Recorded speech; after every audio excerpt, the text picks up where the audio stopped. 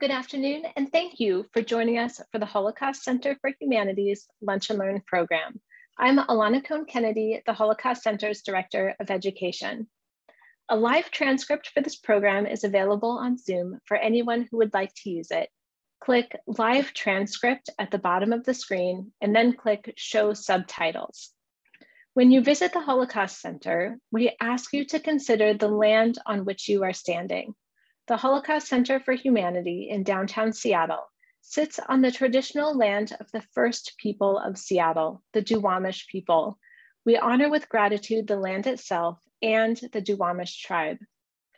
Thank you to our community partners, the Washington State University, Dutch in Seattle, and the Women's Century Club. Thank you also to our 2021 series sponsor, the Tacoma Jewish Community Fund. The Holocaust Center is proud to announce the upcoming publication of a graphic novel based around the life of local Holocaust survivor, Steve Adler. As part of this project, we are inviting the community to help us choose a title for the novel. The poll will run from July 13th to the 23rd, and there are 3 titles from which to choose. When the voting finishes, we will choose a name at random from those who voted, and that person will win a copy of the final novel when it's published this fall, and a framed print of the cover, signed by artist Sean Doherty and the authors Julia Thompson and Paul Regelbruch. For more details and to participate in the poll, please visit our website at holocaustcenterseattle.org. You might have attended or might currently be attending a middle school or high school named after someone. In Washington State, there are lots of schools named after presidents and others like Kennedy, Jefferson, Garfield, for example. There's also Whitman, Denny, Eckstein, Jane Addams, and Einstein, to name a few. In May of 2021, it was announced that a new middle school in Spokane would be named the Carla Peperzak Middle School. When the school opens in 2023, Carla Peperzak Middle School will invite its students to draw inspiration from its namesake, a woman who fought the Nazis to save Jewish people during the Holocaust. At the age of 18, Carla Peperzak joined the Dutch resistance. She helped to hide and ultimately save the lives of several family members, as well as other Jewish people. She created false identification and ration cards and helped to publish an underground newspaper. While Carla and her immediate family survived the Holocaust, 18 of her family members did not. In the aftermath of the war, she met her husband, Paul, a Dutch Catholic. And in the decades that followed, Carla lived and traveled across the world with her husband, who worked for the United Nations. In 2004, she moved to Spokane, where she later met Dr. Ray Sun.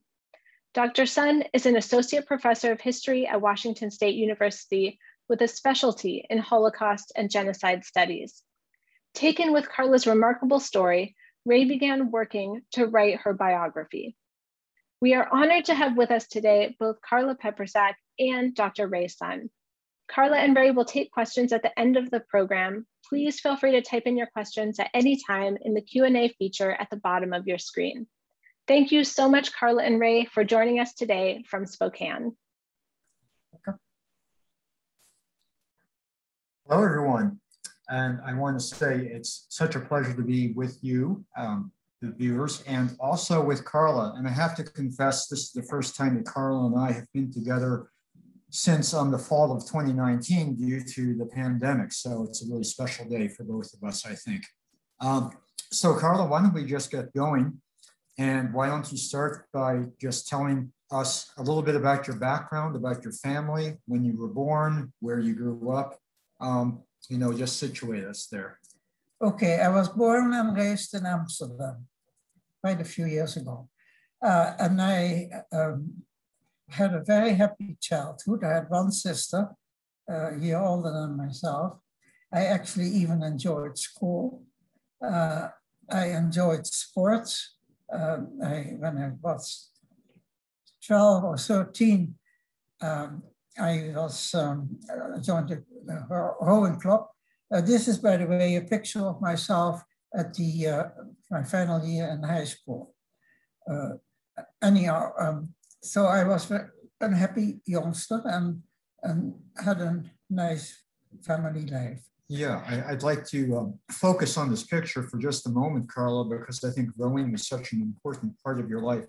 Could you tell us a little bit about why you became interested in rowing and about the Club Poseidon? Well, actually, everything with water I like, but I really wanted to row. And I like, for my age, I had to be 14 to join. And I said I was 14 and I was 13 and they accepted me. And I did a lot of it. And I met, of course, very nice friends. I already had friends there. It was not a Jewish rowing club. However, the majority of members, I would almost say 95% of members were Jewish, because the Jewish other rowing clubs, they wouldn't allow Jews to enter. So, but like I said, it was not an official Jewish club, but we had many Jewish members. And of course, many of my friends were Jewish. And by the way, as a youngster, I did go to the Reform Temple, and of course, met many more Jewish people.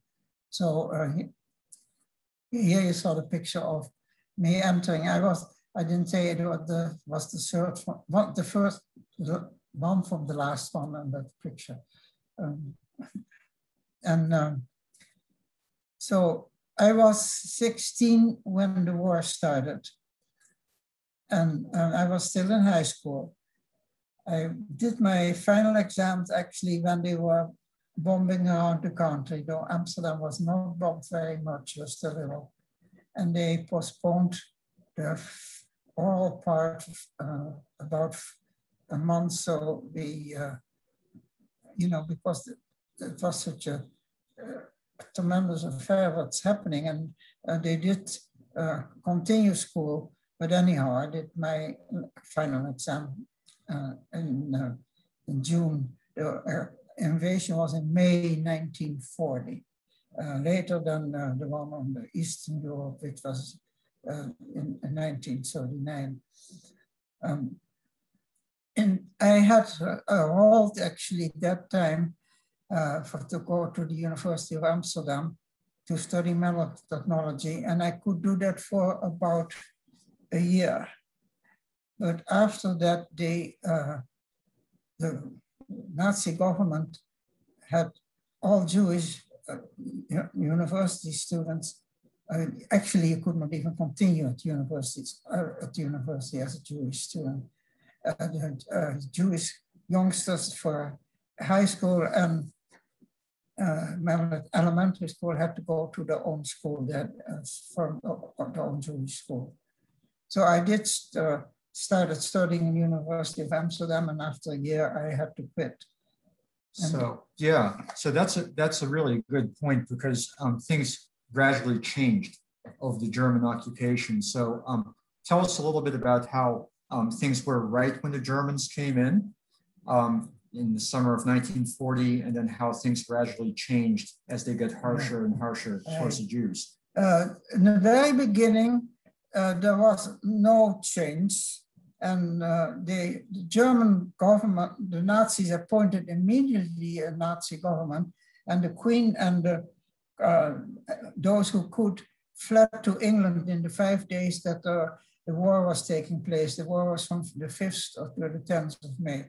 So the German did form a government, and the head of the government actually was General Seyss-Inquart, and he was there all the 5 years. Right. I want to interrupt you for just a sec here, Carla, because we have this image. I think maybe you took this picture of the Germans putting up street signs, but why did they have to put up the street signs? Well, because they have to give them directions, and if they would ask the local population for directions, they would give them the wrong directions, and of course they didn't.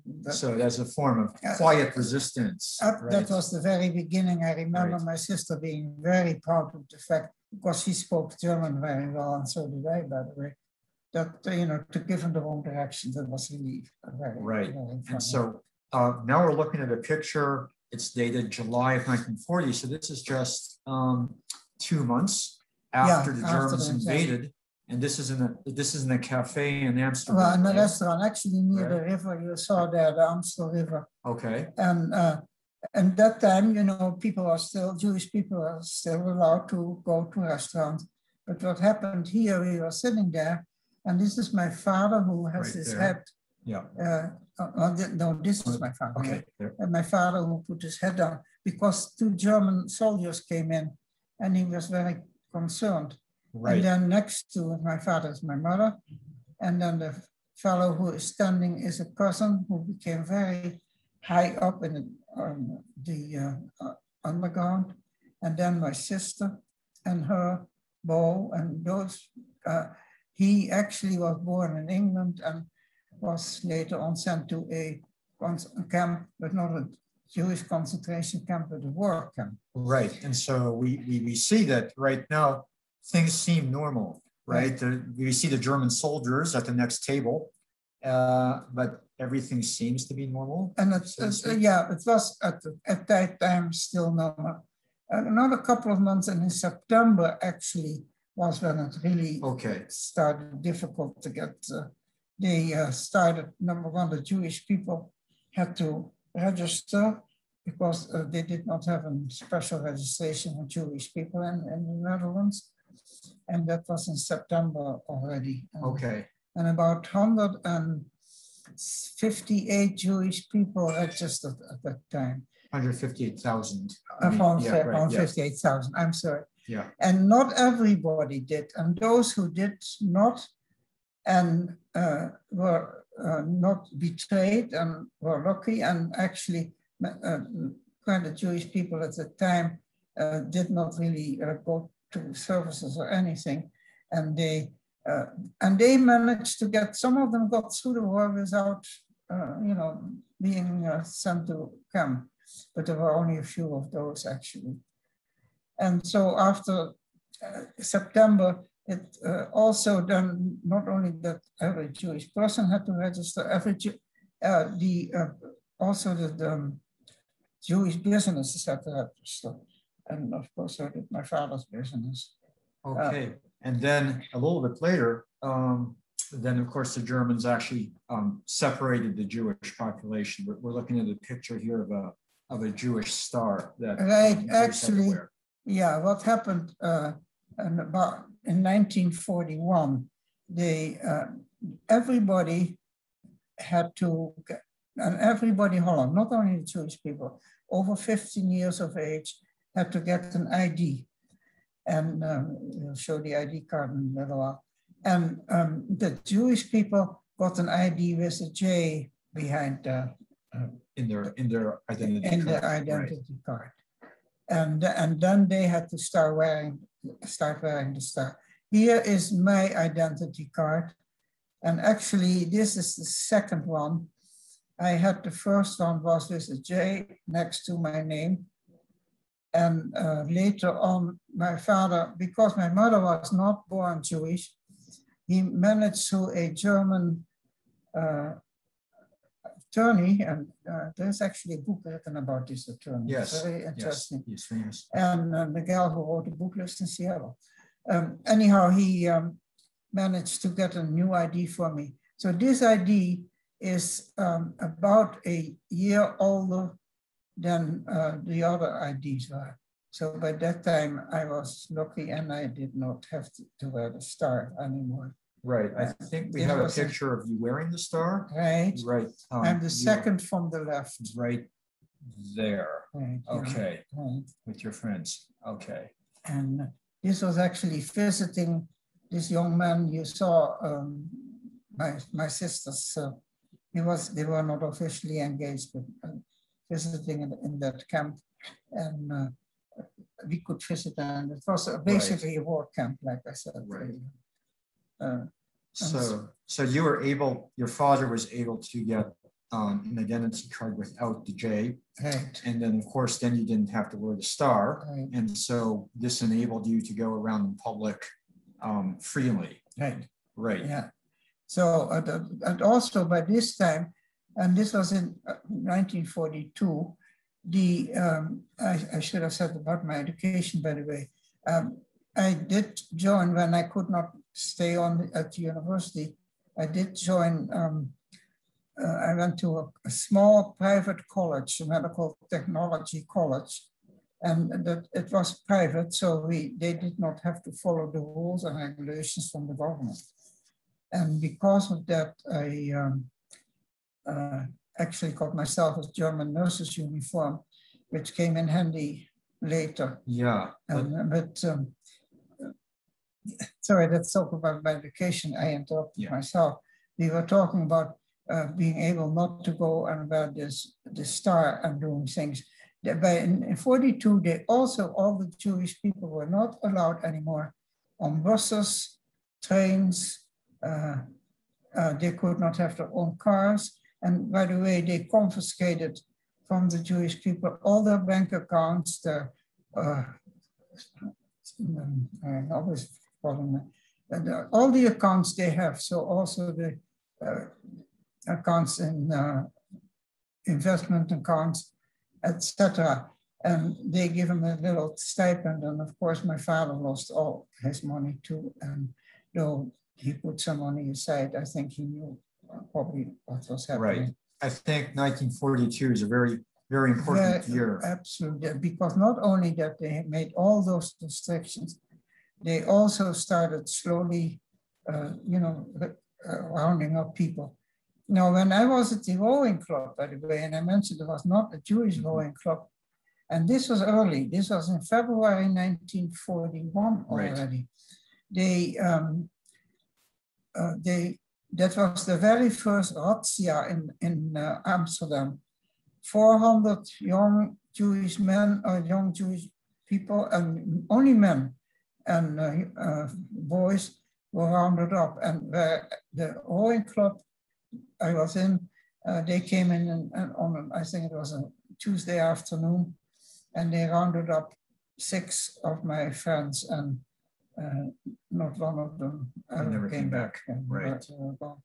So this was the very first time. And actually what was interesting that after that, the population of Amsterdam got so upset and they had called a major strike, but the Germans pretty, put it down and killed the top leaders. So. Right. So they were starting to do roundups even in 1941, but in 1942, and this is something that many of your viewers may be more familiar with if they've read the diary of Anne Frank. In the summer of 1942 is when the Germans began to collect Jews from the Netherlands and send them east to the death camps.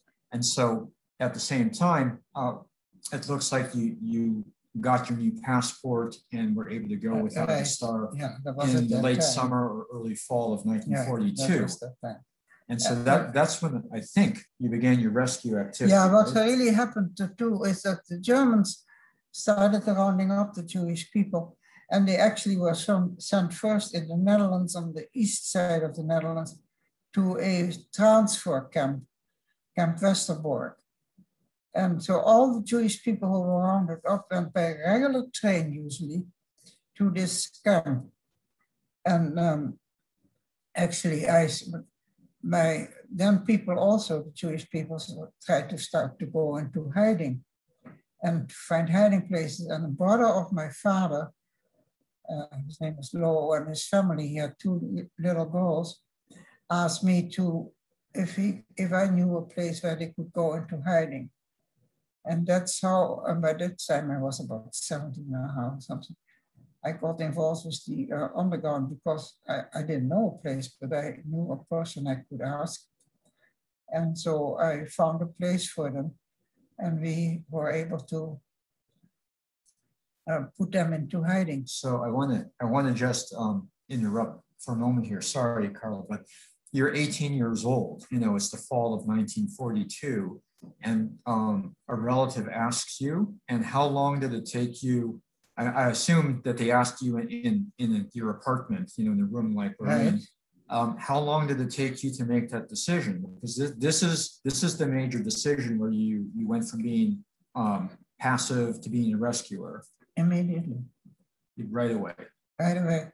There was no doubt for me. I was very fortunate that I had that ID without a J, and that I was free and could do things. And so my family, my parents were always very hospitable, but also always helping other people. And I think that was part of my makeup, that I was, if people asked me for help and I could do it, I did it. So there was no doubt, I think it was the same day that I tried to find a place for them. So, had you actually considered, I hadn't thought about this before, but had you actually considered that someone might help you? Had that thought occurred to you before, that someone might ask you to help them? Or was this a surprise when no, it was a complete surprise. Okay, all right. Yeah, I mean, it wasn't a surprise that people wanted to go into hiding, but that they asked me to do okay. that. Yeah. So we're looking now at a picture of your cousin Lutja, and there's quite a story behind how you rescued him. Yeah. Could you tell us about that? This is an aunt of mine who her husband already had been picked up right in the street and sent to camp in, either Germany or Czechoslovakia or Poland, wherever. And she was left with 5 kids, and then they came to get her. Now, this was maybe early 43. Anyhow, I was mentioning that I had this German nurse's uniform, which I bought. I also had a German nursing ID card, which I had actually stolen and filled out in my, here's a picture of a German nurse's uniform, not me, but anyhow, neighbors called me that they had been picked up and that they were in this train and they were on their way to Westerbork. Now, this is the central station in Amsterdam, and it still looks the same. It's 50 years later. And I put on this uniform and I went to the railroad station and met her. I found her in the train and knew what time the train would be arriving. There was a regular train, and they used to put, them in.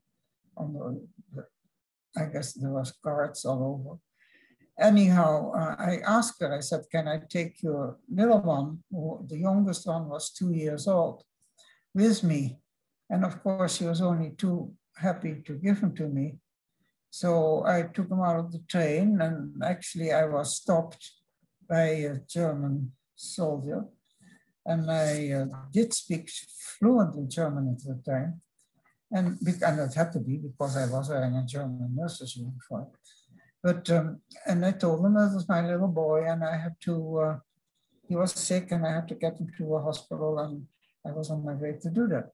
And they let me go. So I was very fortunate. But the problem was I had this little boy. I could not absolutely not take him to my parents' home. And I actually was living part-time, most of the time with my parents. So I had no other. So we had to find a place for him to go into hiding. And this is a picture of him after the war. He was he was about 7, I think. Anyhow, he was 5 years old when he came out of hiding. The problem was that he was sent from one family to another, and he had learned how to fend for himself by stealing and lying. And he was very difficult when my parents got him. They put him, of course, they wanted to adopt him, but they could not. The war infants and the war children in Holland, where the Dutch government kept being in charge of them. But anyhow, they were taking care of him, and he went to school, and he had to go to another school because he could not stay. And at the end, he even, when he was about, my father took care of him the rest of his life. He was about in the 20s and he got married. He became an artist. And eventually he had to commit suicide. He never got over it. He never got over what happened to him. And the rest of his siblings. And everything was, everything. Everything they were killed. Yeah. Right. So, but going back to people in hiding, so I tried, to find this place for my uncle and aunt, and they had 2 little girls. And of course, a 2 years old and a 4 or 5 years old could not stay in a room all day and do. That was just impossible. So they fortunately did not look very Jewish. And we found also a place for the little girls to go into hiding, just a home. And it wasn't really hiding, they were part of the family. And the host and hostess said, well, they were cousins, you know, their cousins.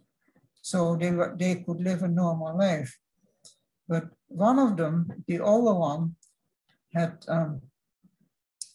was also changed from one family to another, but she was actually very happy in the second one, and they were very good to her, and they kept really in contact all the years. But after the war, I did not know where she went into hiding.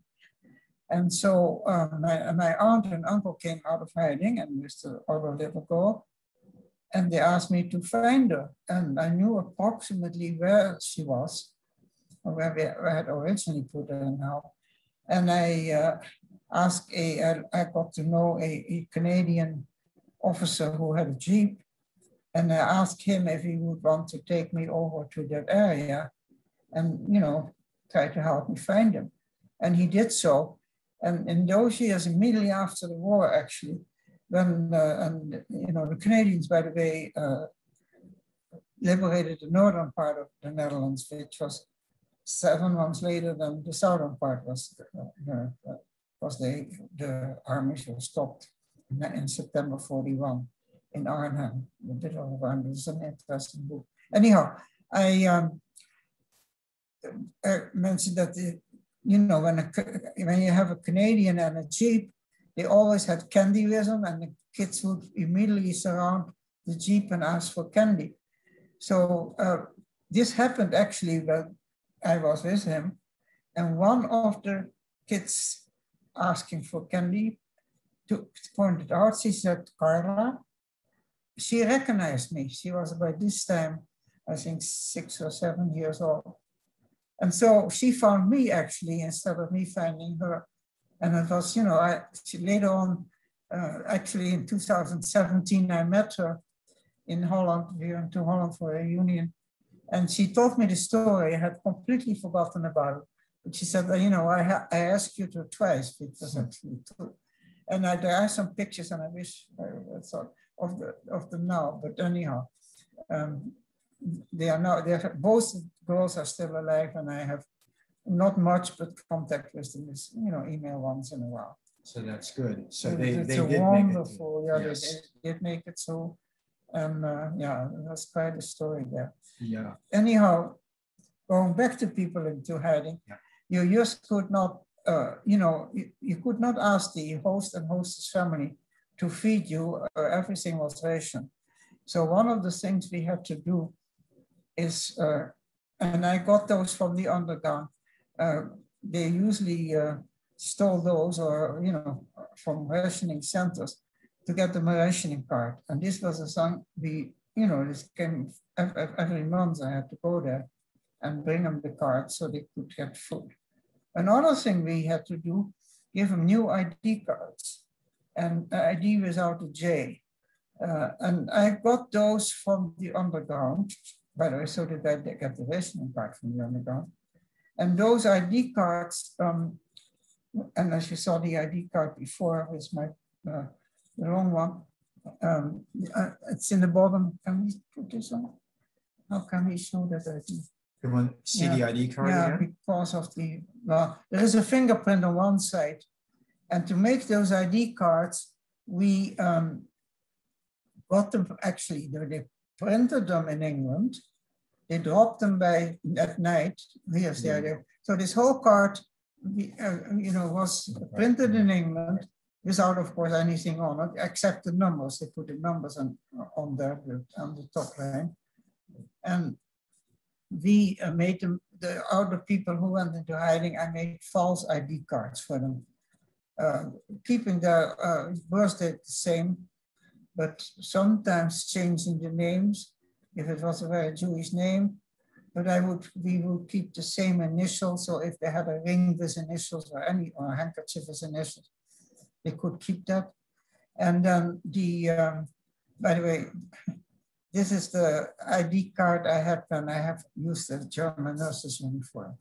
But going back to the ID card, I made about 100 of them, not for everybody who I helped in hiding, but for other people too.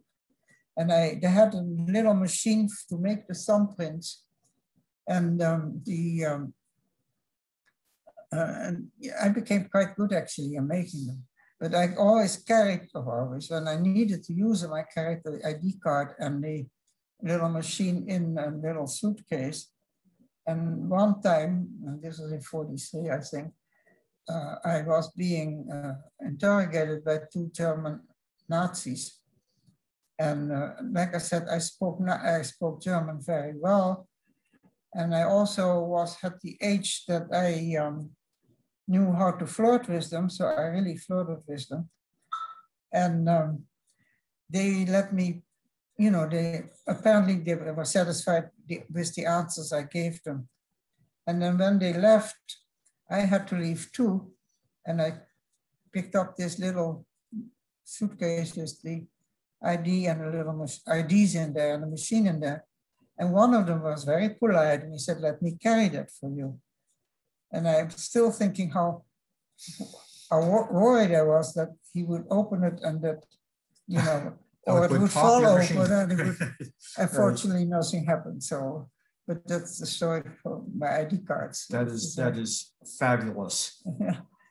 So let me just try and pull things together. So you were a very busy person in those years. You were a busy supplying and the people that you hit. Going to school. And going to school. And I'm missing a lot of my exams. I had to do quite a few over again because I used either missed it. But, right, not enough time. Right. So I'm assuming that the people that you hid, they're hidden in various places. Most of them are outside of Amsterdam. Is that the right? ones I helped? Excuse me, were all outside of Amsterdam. Right. So how did you get to? Sure. How did you reach them when you had to supply them with cards or? Well, I did most of it on the bicycle. On the bicycle, right? Because even if I could go on the train or a bus, it was still much safer to go on the bike, and especially if there was somewhere. In the middle of the street, they would stop people. And if I saw that at a distance, I turn around or took another street, a side right. street. So the bicycle was and there is a little story to that too. I don't know about it. Told you that. The underground raided the sugar factory and gave me some sugar to pass around to people who were in hiding. And they let me have some sugar so I could barter them for new tires. Because my tires were getting old and we couldn't buy tires. So that's how I got my bicycle tires, by sugar which was stolen. Trading sugar, stolen sugar. Yeah. So you're forging documents, you're dealing in stolen sugar. You were just a criminal element. Yes, absolutely. And I would visit, by the way, the people who were in hiding about once a month, unless they needed something else. Sometimes they needed medicine. And thanks to the fact that I was studying and I had to do work in the hospital, I could get it sometimes. So yeah, there's several interesting things going on here. And this is partly why I was interested in your athletic background, with the rowing club, because you were obviously in really good shape. I assume you need some strength and stamina to be bicycling around the roads around Amsterdam, month after month after month. So I think that set you up pretty well for that. Right, and I also think what set me up for discipline. If you row in a four, like the picture you saw, you have to be at the same moment go into the water and out of the water. Right. And you have to follow whatever they tell you to do. Otherwise you may drown there eventually. So anyhow, I think discipline was taught to me by outside my parents by self-discipline and working for a goal. And also being a woman, I think probably helped. It wasn't that unusual to see women biking around during the day. Right.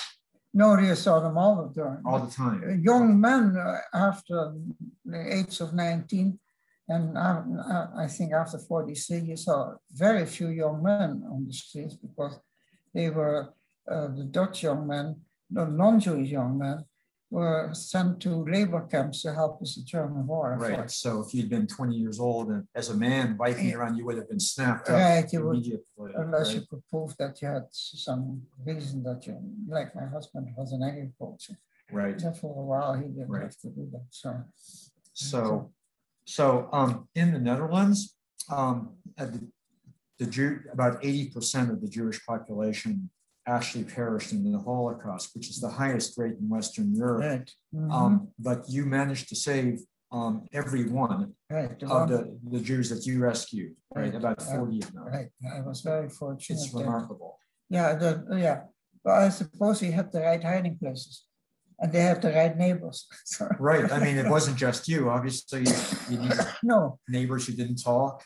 Right. And also, because of the people not having an ID and not having to wear the star, of course, they probably would go out at night. I asked them not to go out in the daytime, but in the evening they did. And that they were themselves, of course, very careful. Right. So, I just want to bring this towards the present now. So, for many years after the war, I know you didn't talk about this. So you only began speaking about your experiences to schools and to my class, for example, in the past few years. And could you explain? 7 or 8 years. Yeah. So what changed your mind about this? Well, excuse me. To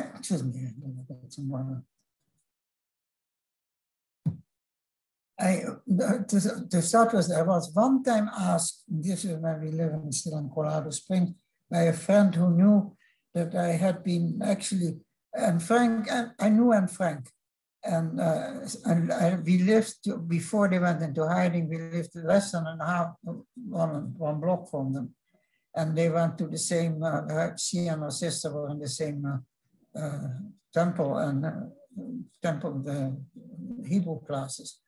Anyhow, and they knew that, and somebody they were in that school, they were performing an Frank play. Oh, yes. And they asked me if I would talk to the cast just about life, or what I knew about Anne Frank. And I did that. I did not go to the performance. I still can't see it. I still have a very difficult time with movies and anything. But that was the first time, actually.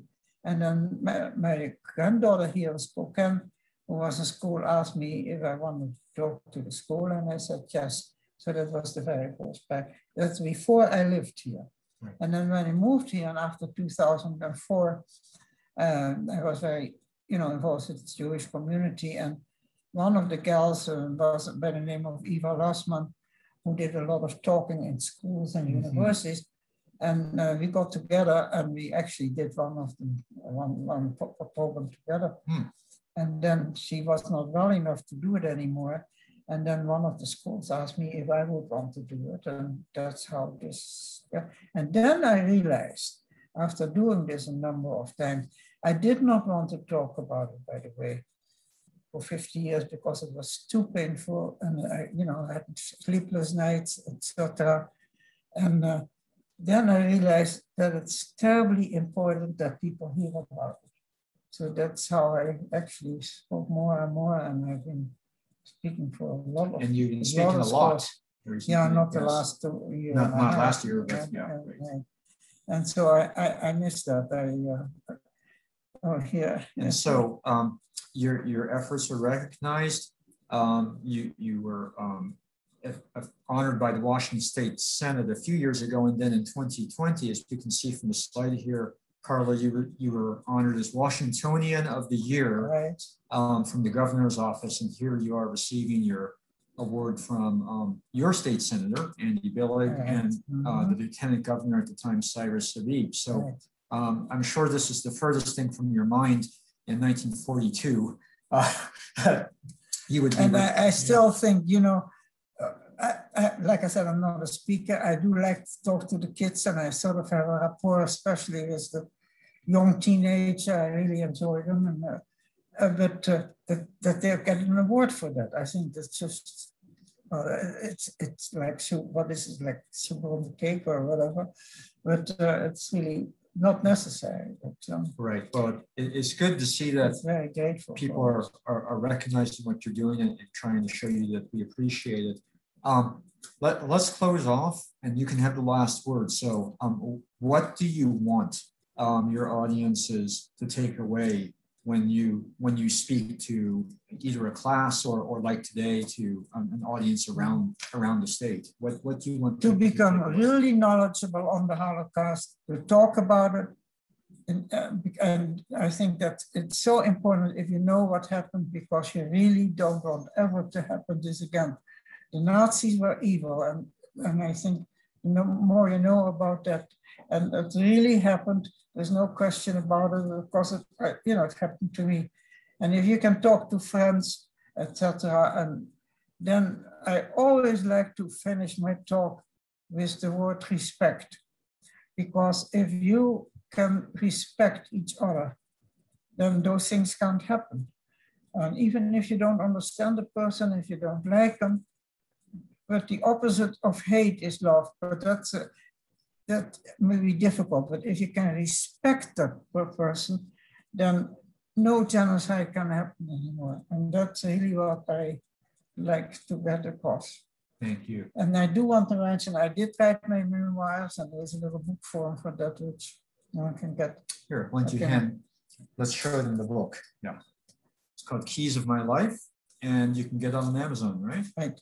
Also on Kindle. On Kindle too, that's right. So thanks, Carla. And Ilana, I think we're ready for questions.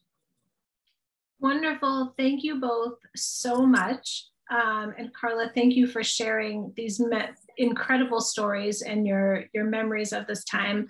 We have a few questions for you from audience members, but I want to start with one that I'm interested in hearing a little bit more about. And that's when you were asked to help other families. And I love your response to Ray's question, which was, how long did it take you to think about it, to decide? And you were like, I just made the decision. And I'm wondering if you and others knew what was going on, like outside of your city or in greater Europe. Like how much do you think people knew about what was going on in the rest of Europe? I think we partly knew about it. We knew about, of course, the concentration camp, because even people, they would in the beginning let people send cards back to let them know that they're still alive. How bad it was, we did not know. But the danger, of course, in Holland for the Jewish people, we knew about. And we knew about how important it was maybe to, either to flee. Some people, I had a boyfriend who their family fled and they ended up in the States. My brother-in-law fled. Instead of going to camp, going to hiding. About 25,000 people tried to go into hiding, by the way. And not many of them were betrayed. So not everybody. Yeah, I think about 15,000 came out of it, which is a pretty good percentage. Yeah. So there's another question here. It comes from Greg, and he asks, he says, it's incredible to me that we can see photos actually taken by Carla herself at that time. How do you still have those photos, and how were you able to keep them? Yeah, I had one picture album, which somehow my mother saved, and it moved everywhere with us. It's falling apart now. And actually one of my daughters took pictures of the pictures. And so I still have it though. And actually the Holocaust Museum and Frank Institute in Amsterdam want to have them. And I wonder, some of them I think I'll donate to the Holocaust Center, because I think you may want some for your museum. Wonderful. Original ones. There's another question here, and it asks, what is the secret of your well-being, Carla? And what is the single most important trait, in your opinion, of a person trying to live successfully and work in a repressive state? I didn't get all the question. My successful being. I think partly is genetic, partly is a little exercise, and partly is diet. So it's also the rowing. Yeah, The well, rowing that there you was so did when many you were a years ago, teenager. but I do swim. I keep You're on still swimming. swimming. I still swim. So You do love the water. I swim the other. That's the day, actually. And then what was the next one?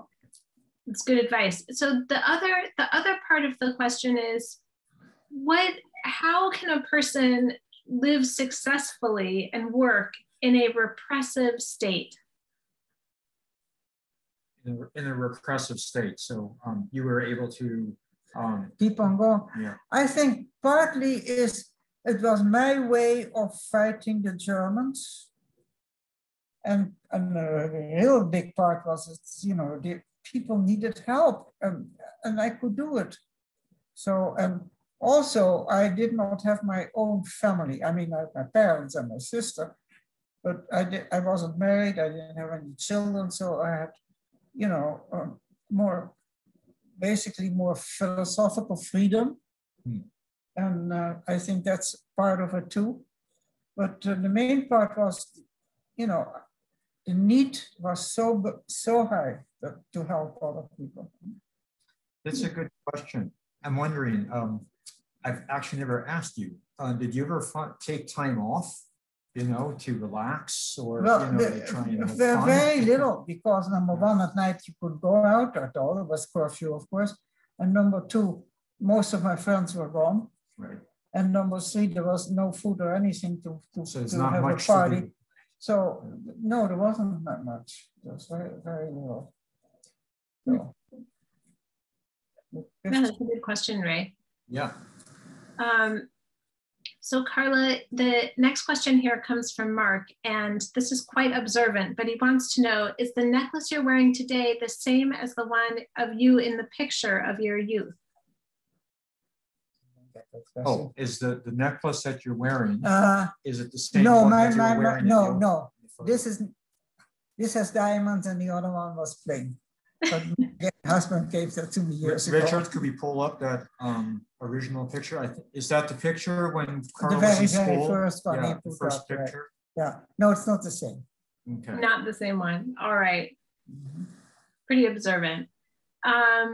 Another question comes from Teresa, and she asks, did your neighbors know what you were doing? Oh, there's the necklace. Oh, there's the picture. Oh, that is very observant. Yeah, well, but it's definitely different, and I don't even. I think it was gold, but it was not. No diamonds. No diamonds in it. Okay. And I was way too young to wear diamonds in those years. Okay. So there was a question. Right. Repeat so that. The next question from Teresa, she asks, did your neighbors know what you were doing? I hope not. One set of neighbors, yes, because they were the ones I fully trusted and went to it the very first time. They were the ones who got me into connect me with the right people. And by the way, I mentioned that very first picture where you saw my cousin. He helped me also to find, and he was very, very helpful too. So, no, most neighbors had no idea. And my parents had no idea. That's to say, I never talked to them about it. I do not know how much they knew or not knew, but we never talked about it. So Carla, how did people in the underground communicate with one another? Like how did you get messages back and forth to each other? Well, I also did some courier work, and that was the ones you were very close to. You made an appointment, or you said we'll meet there and there, and so you met some people, and other people. I'm showing my hand. I would have a piece of paper which was cut this way, and I would go to somebody else, and I had to give them the message, and they had the piece of paper which was exactly fitting, cut the other way, or cut at the same time actually. And so that was one way you would know that you can recognize each other and that you could pass the information. So it was all word of mouth. We never used the telephone. We never used anything written. That's why I don't have anything written. We just, connections. And by the way, no, there's no more time about it. Oh, we still have some time. The bulletin.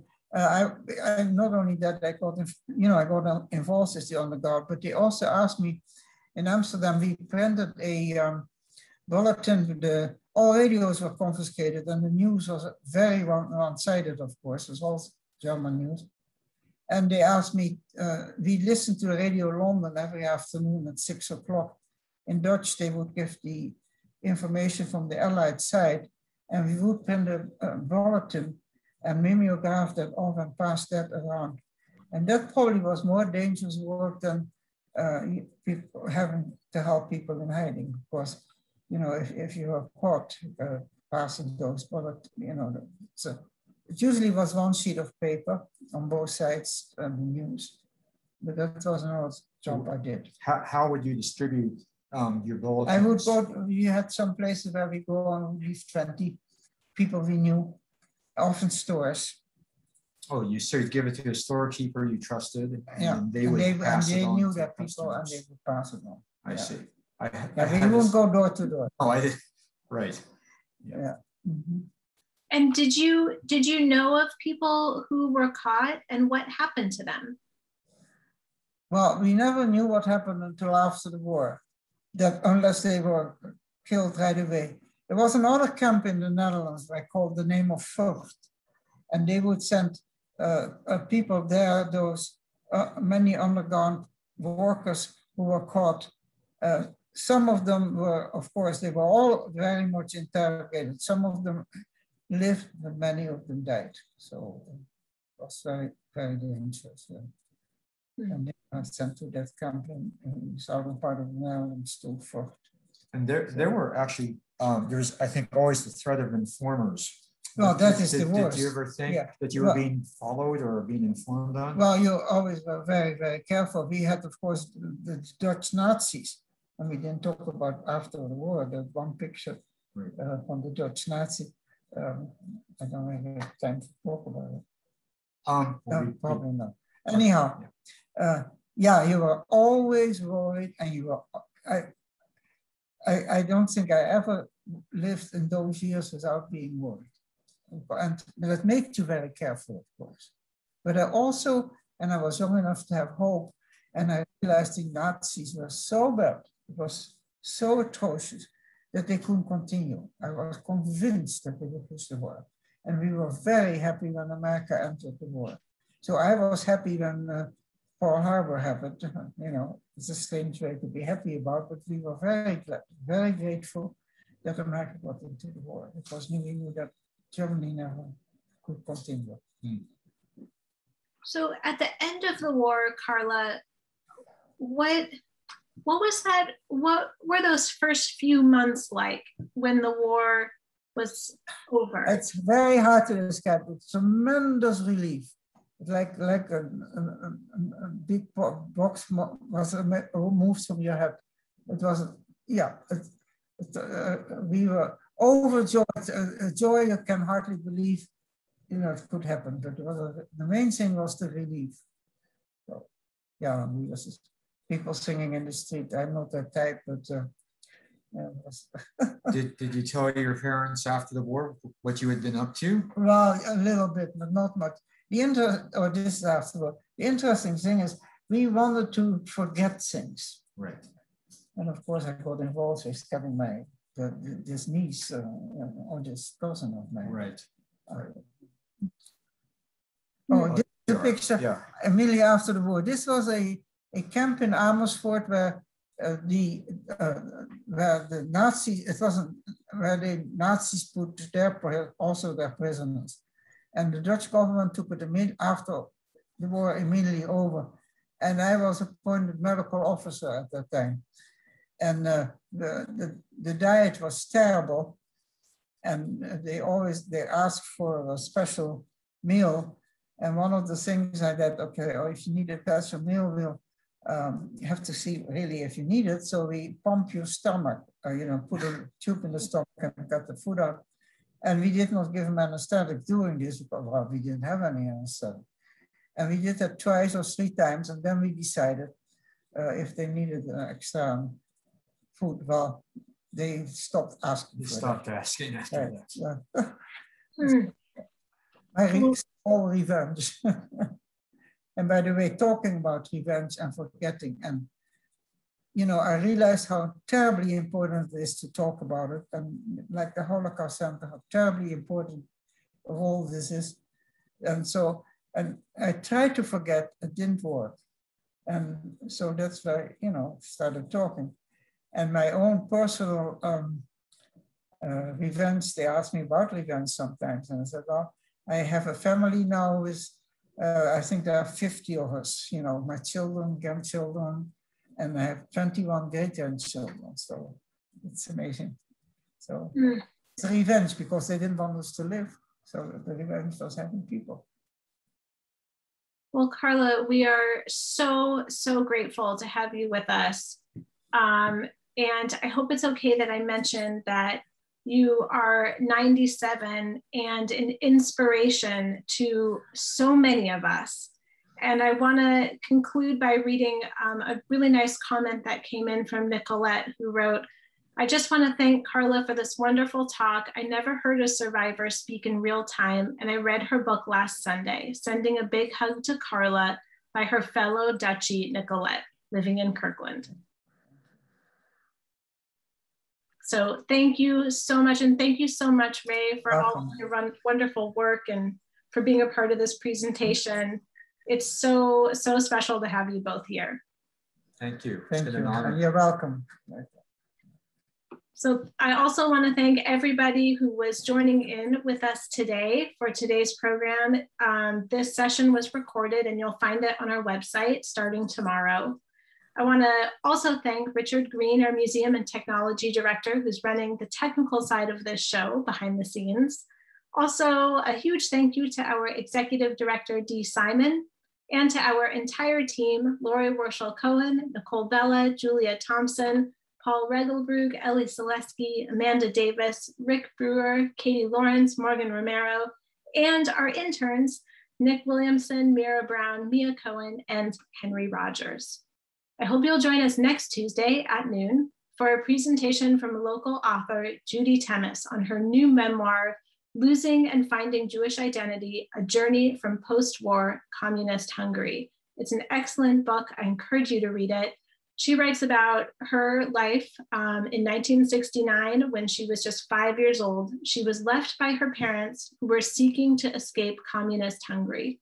Her father, who was a Holocaust survivor and desperate to leave behind Hungary's government and the legacy of the Holocaust, used tourist visas to take his wife and their 12-year-old son to the West. But these visas came at a high price. One child would need to be left behind. And that was Judy, left with an anti-Semitic uncle in a destitute Hungarian village. 5-year-old Judy had to cope not only with her parents' apparent desertion, but questions about her real identity and what it means to be a Jew. I hope you will join us next week, Tuesday at noon. And thank you again, everyone, for joining us today. We look forward to seeing you next week. This concludes our program for today.